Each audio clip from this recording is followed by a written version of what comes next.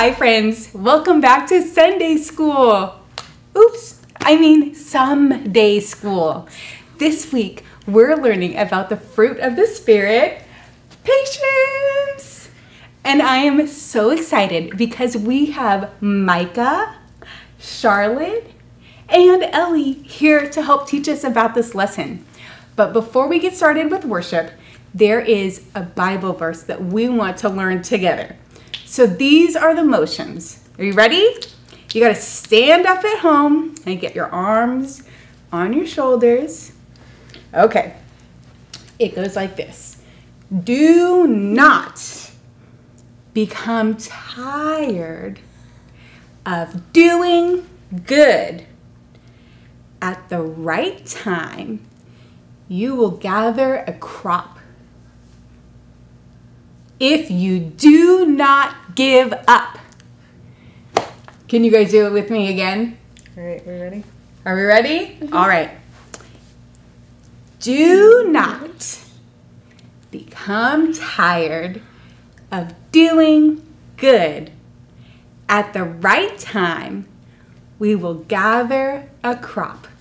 If we do not give up. That was a great one. That's from Galatians 6:9. All right. All right, good job. Thanks, guys. And now Micah has a fun little challenge for Ellie and Charlotte. All right, so today we brought little treats. Now, you guys can do this at home with your parents if you want to practice. So we have a really big treat right here. All right. So we have two fancy ladybugs. I'm going to let Charlotte hold that. Okay, you got that, Charlotte? And then we have one little cookie. It's probably pretty good too, but it's not quite as big as that. So I'm going to give that one to Ellie. So since we're learning about patience today, I'm going to ask Charlotte and Ellie if they had the choice, if they could either eat the little cookie right now and not have to wait, or they could wait as we teach you guys this Bible lesson and have these big, giant, beautiful ladybug cakes. But they have to wait and exhibit patience. What would you guys do? All right, as the lesson goes on, we'll find out. Okay, let's put them over here.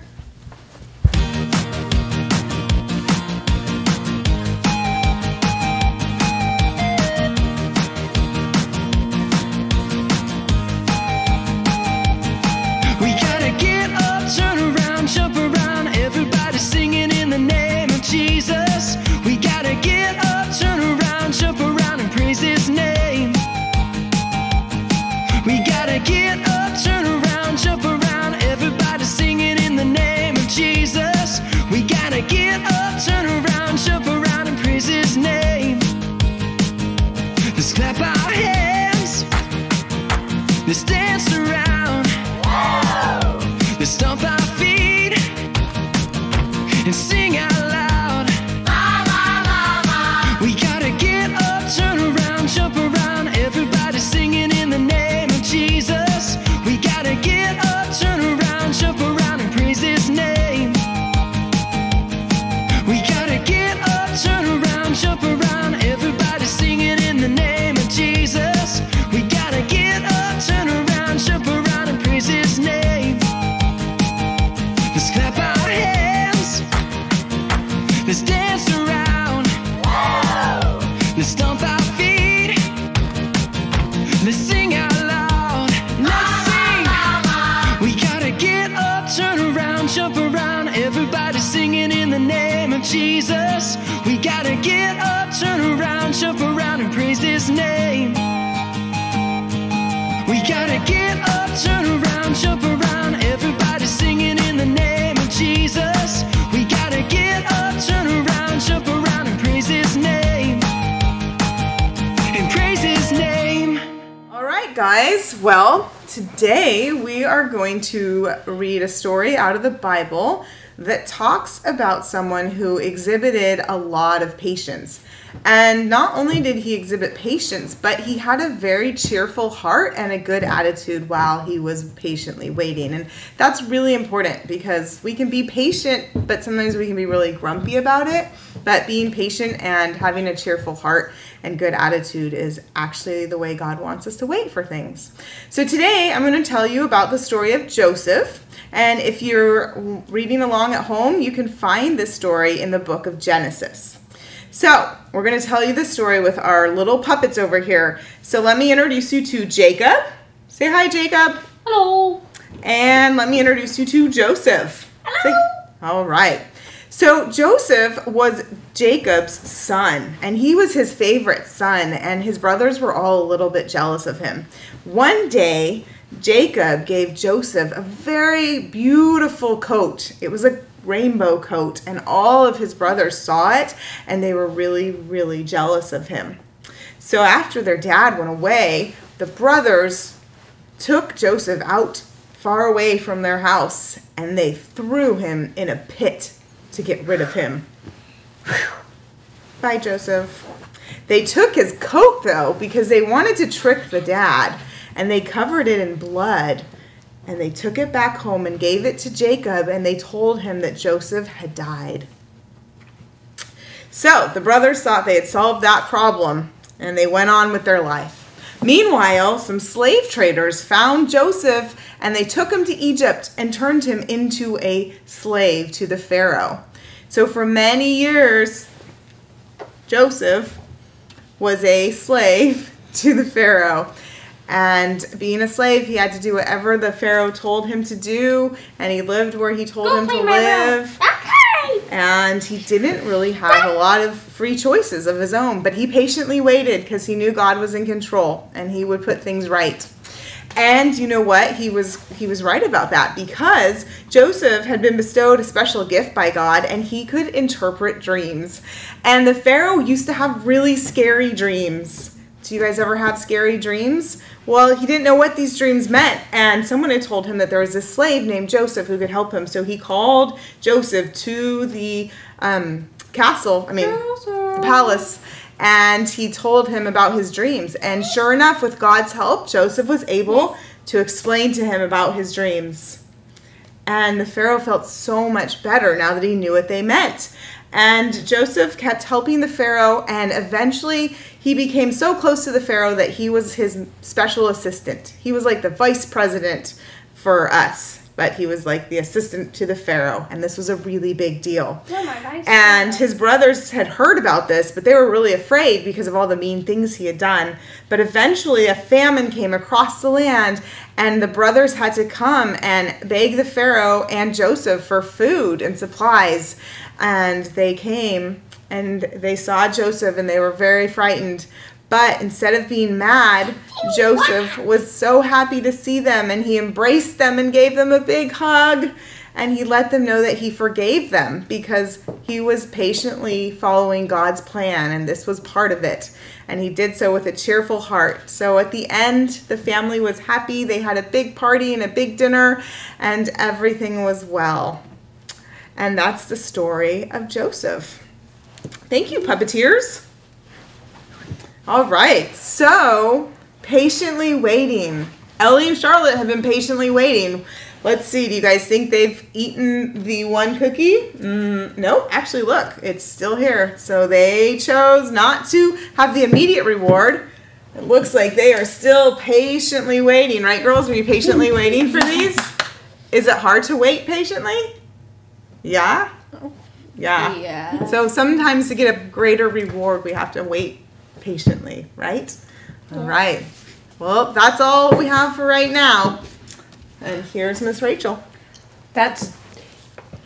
It's true. Waiting patiently for a reward is really hard.